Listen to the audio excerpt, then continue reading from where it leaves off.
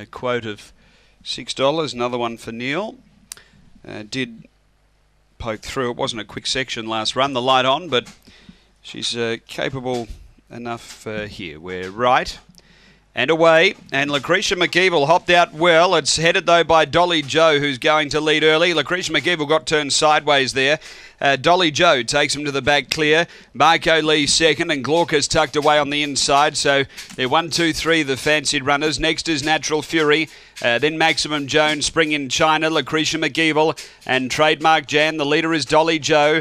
Out a half on Marco Lee, and the inside is Glaucus. They race to the bend. Glaucus up along the inside from Marco Lee, finishing on late.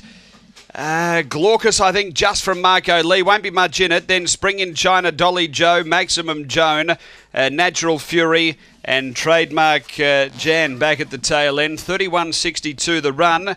Number 3 hangs on. Number 3 is in the frame. Glaucus the winner. Neil Mann with a double. Number 3, a Black Dog, March 2015, Barsha Bale, Carol Beer. Number 3 first. Second, going to Marco Lee, number 8. Scott Feltus, a Black Dog, December 2015, Collision Emerald Lee. And number 2, Dolly Joe, Angela Modra, a White and Black Bitch, May 2015, Silver Soul Only Jess. So it's 3-8-2-6 after race 7 here at Gawler.